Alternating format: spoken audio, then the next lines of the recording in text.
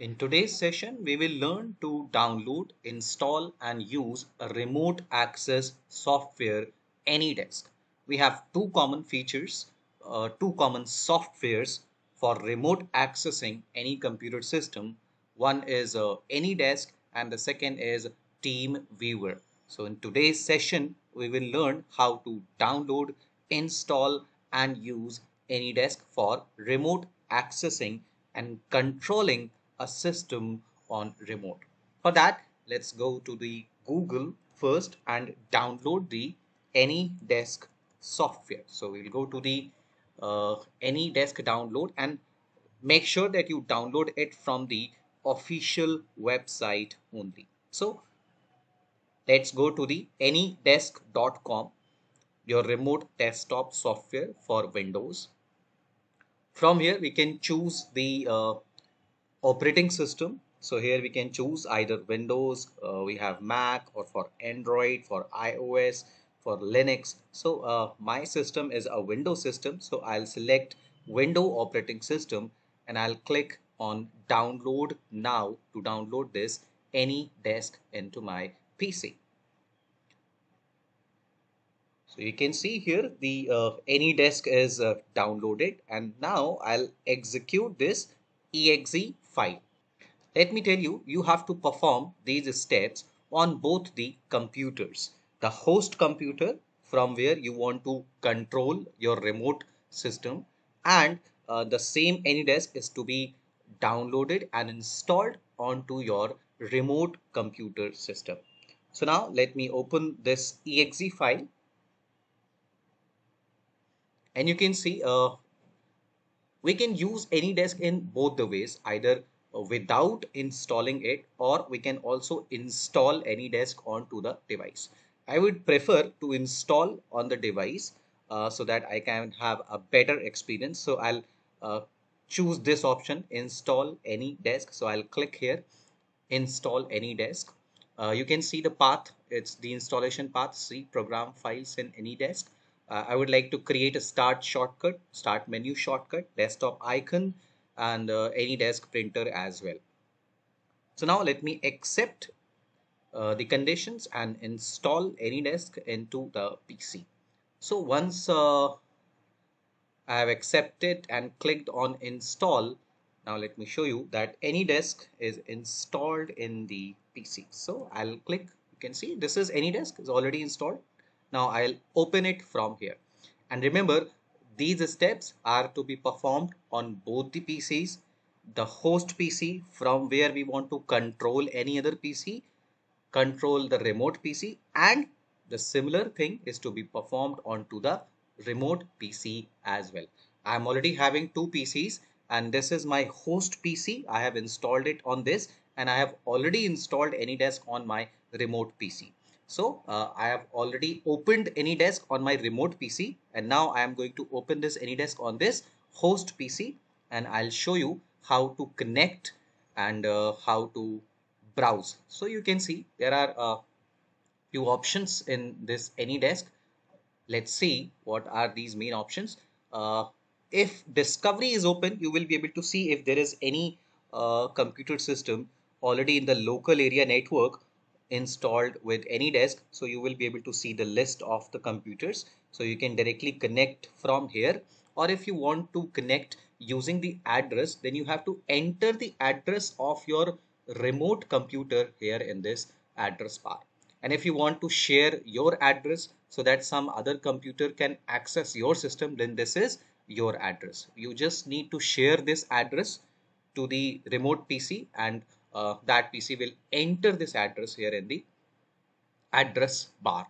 So I already have the remote PC, and I have the address of the remote PC. So let me write the address.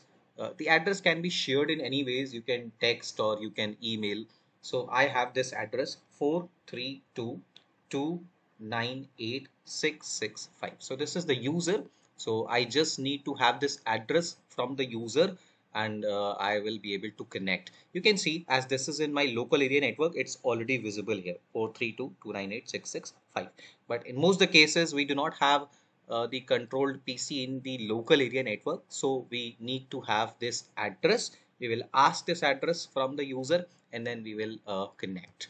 So once I'll click, the request will be sent to the remote user, and where the user will have to accept the request. So I am accepting the request from my remote PC. And once your remote PC is accepted the request, now you can see this is connected. So now you can see the PC is connected. Okay, so you can see this is the start button of the remote PC. It's not my PC, it's the remote PC, where you can see I can minimize this window. This is the computer, this computer of the remote PC, and this is the browser on the remote PC. So this is the remote PC I am using.